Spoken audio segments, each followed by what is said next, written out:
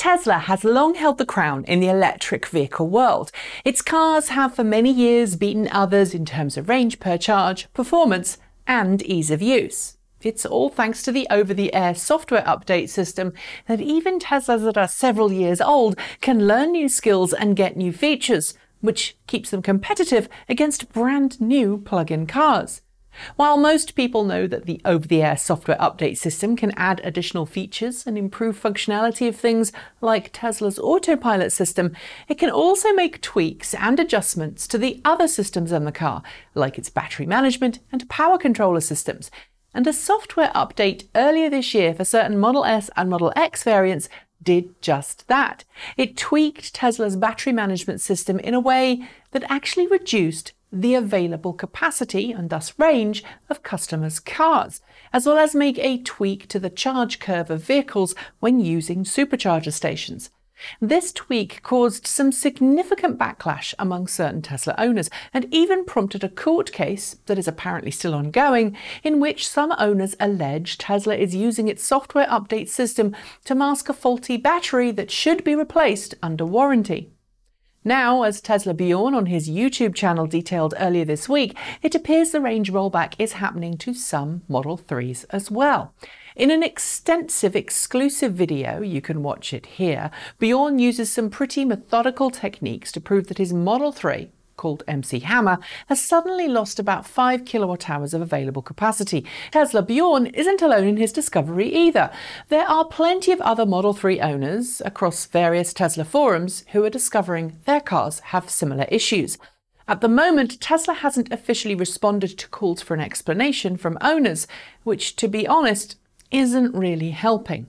After all, if you're expecting your car to travel a certain distance using a certain amount of energy, it's really not great if your car, overnight, suddenly travels less far than it once did.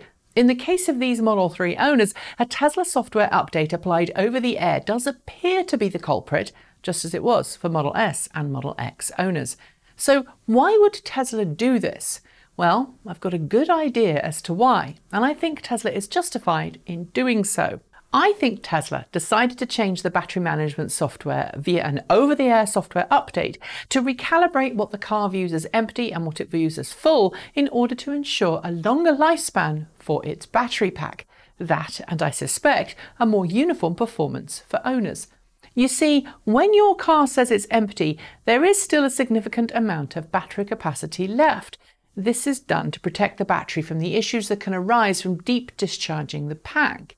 And on the other end, in the case of some automakers like Mercedes-Benz and Audi, is done to ensure that the car can rapid charge to what you think is full in a pretty short period of time by leaving a buffer at the top of the state of charge. In Tesla's case, I'm guessing that data from all of its customers' cars on the road showed that Tesla's previous battery management system was cutting it a bit fine in terms of safe, usable capacity, so Tesla probably tweaked it to ensure its capacity buffer was larger. In doing so, Tesla will reduce the likelihood of the battery pack overheating, which, while I'm not aware of any fires involving Model 3 batteries right now, would protect the battery pack and ensure it doesn't suffer physical damage due to overheating, even if the batteries don't catch fire. It will use less energy to keep itself cool, and it will reduce the problems associated with lifespan. And of course, it means that the battery is less likely to suffer damage and thus be able to travel further over the course of its life. Some critics have said that Tesla is just trying to get around a recall, but honestly this behaviour isn't unusual. I've seen other automakers do exactly the same thing. Both Nissan and GM have issued battery management software updates in the past that subtly change how much capacity is available for customers to use, although they weren't over the air. But I don't see why Tesla doing the same thing over the air would be a big issue. After all, if the choice is between a few extra kilometres of range, I think we are talking about 20 kilometres in case of the Model 3, and a longer battery life that doesn't suffer issues down the road, I think most people would choose a longer battery life than a longer range.